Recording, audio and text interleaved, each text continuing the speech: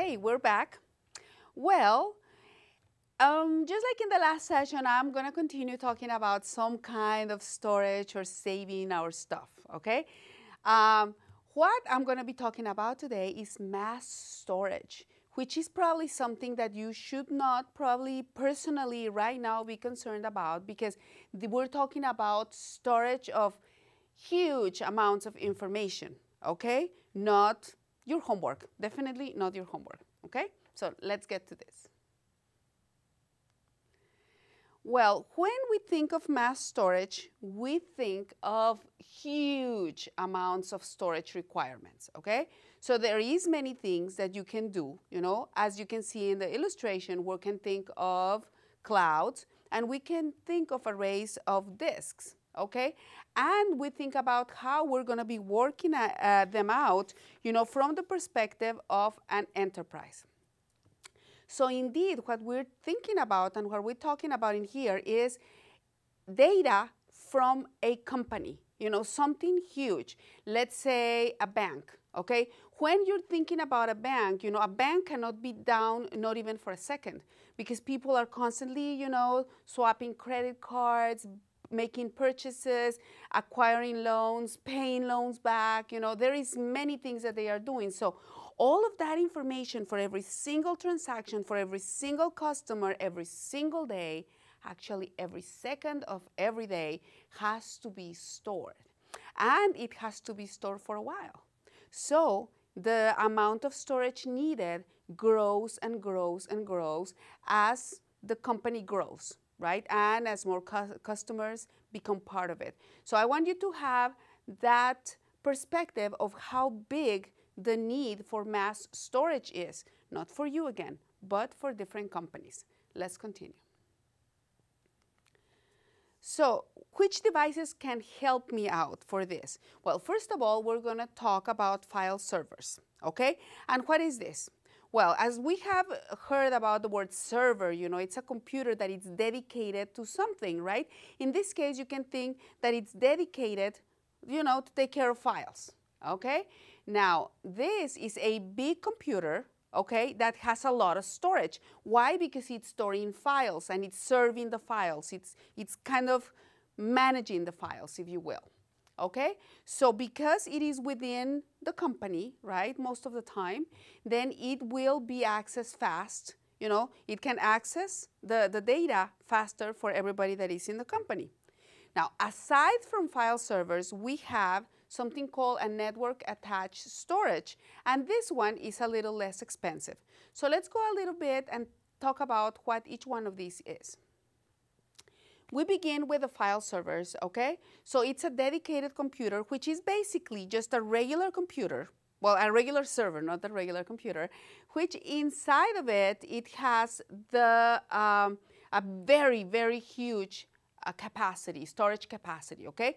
So basically, if it's a server has to decide if somebody has access to that information that it's keeping or not. So then the server stays there, and it's like, okay, yeah, you go in, you don't, I give you this information, I don't give you that information, and so on. Okay, so it is guarding, right? So that file server is taking care of that. And it's fast because it's within the premises, okay? But it's a dedicated computer for that matter. Then you have the network attached storage, okay? Now that one is basically just like an external hard drive, okay? It's less expensive, but it's also less secure. Because why? Because anybody has sort of an access to that network attached storage, and there is no way to really secure it that well as a file server would do, okay? So that's why probably it's cheaper, okay? Let's continue. Okay, so another one that we were going to see here is RAID, okay? This one, RAID, stands for Redundant Array of Independent Disks. So as you can see here, the A1, 2, 3, and 4, let's think of them as independent disks, like, hard disks, if you will. You can visualize them as hard drives or solid-state drives, but they are independent from each other, yet they work as a team. Now, in order for them to work as a team and look as if they were one, we use a technique called virtualization. And what it does is that it makes that set of independent disks look like just one. So when you are storing information in there, you don't say, oh, I want to store it in A1 or A2, right? You just say, I want to store it into the array of disks, and it will store it, depending on what kind of RAID you're running. But it will be stored and it will be retrieved. And for you, it's just one drive. And even though logically, the hardware is more than one drive. Now, this is actually quite secure, because it automatically backs up. So as I said, right, so we have several disks and you see them as one. So if you're using RAID, you're not going to think, oh, is there several disks or how many disks do I have? You don't know. It's just the same thing as when you go and you look for something in Google. You think that, oh, you're asking google.com, but in reality, they have big farms of servers and you don't know exactly which one is taking care of your query, right? It's the same thing in here. You just believe that there is one drive, but there is many. Now, there is another thing. RAID, there is several versions of RAID, okay? Some of them, it depends on the kind of technology, RAID technology that you are using. And I believe that sometime here during this class, you're going to probably learn a little bit more about this. But if you really want to get in depth into RAID technology, then I recommend that you take ICS 184 when we talk about networking. And we have, I think, a full class on RAID, and you can see different kinds of protocols for the RAID principle. Okay, let's continue. So aside from this, then, we have cloud storage, which has become very famous, right? Everything is in the cloud, for good or bad, right? But everything is in the cloud. So usually, cloud storage is owned by a company. Somebody owns that. For example, I'm just going to give you a little example here. This is not by any means mass storage devices, but you can think of Dropbox, okay? It's owned by Dropbox, and you put your stuff up there. Okay? Now, data is stored in logical pools. So we go back into not exactly knowing how is the hardware architecture behind it, but we know that our data is somewhere in there, and we actually know how to get to it. Okay? So our data can be accessed in many different ways. Okay? So the cloud got that name because, first of all, it's accessible. Everybody can see the cloud up there, right? Now, the cloud is fuzzy. We don't really know exactly where things are. Okay, so I know that some of my information is actually in the cloud, but where exactly it is, I don't know. But I know the logical way of getting to it. I know that I enter my username, my password, and then it looks just like, the stuff that I see in my computer, just like a folder, and I click and I get it down. So it is very transparent. It's a technology that makes it look so easy, but in reality, we have a lot of hardware and a configuration that many times we don't know about or how it works, but that it works for us. And many times we don't really care how it works, unless, of course, you work for one of those companies that are hosting, right? Let's continue. So how about your data? As an organization, as a business, right there in the cloud. Well, you may have private cloud services, which means, another company that just specializes in providing storage for you will provide it and will give you cloud service, right? But it's only for your organization. And it will probably provide with a high-speed connection. What happens with this is that the organizational cloud is going to be dedicated to your business, or to several businesses that they serve.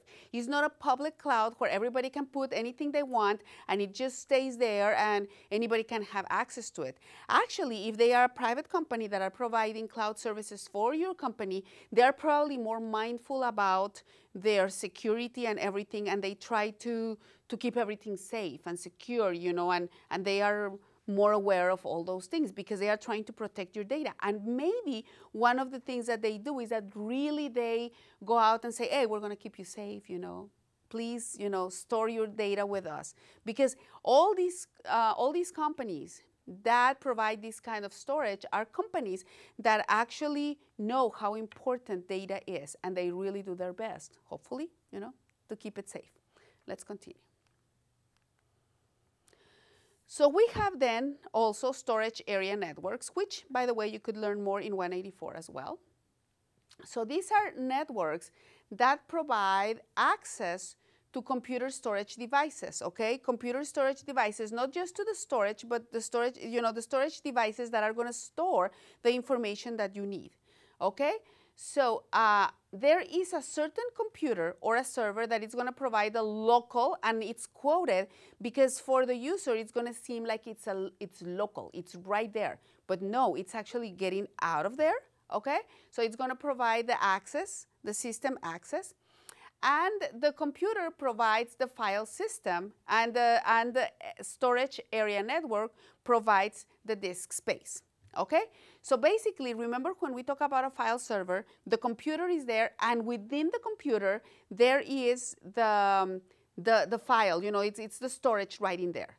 Now, when we talk about this, the area network, there is a server, it's like a gateway keeper. And it's like, hey, you go in or you don't go in. But it doesn't contain the place where the files are going to be saved. It's going to say, hey, you can go in and pass on, the storage is over there. And you pass, the storage is over there. And it's like a gatekeeper, but it doesn't keep the storage. It's just guarding to see who's going to keep the storage or not. That is the difference, okay? So what do we expect here? Let's continue. Well, there is one thing. Data storage is just going to be more and more. We're going to need it more and more, okay? And what we're trying to do is to increase capacity without increasing size. Yep, we're trying to do that for a while. We want to make sure that we can store even more in less. Have you noticed how storage has reduced little by little, from a drive to a thumb drive? Maybe later on it's going to be even smaller. How many bits can we pack together? Let's see what the future awaits. See you around.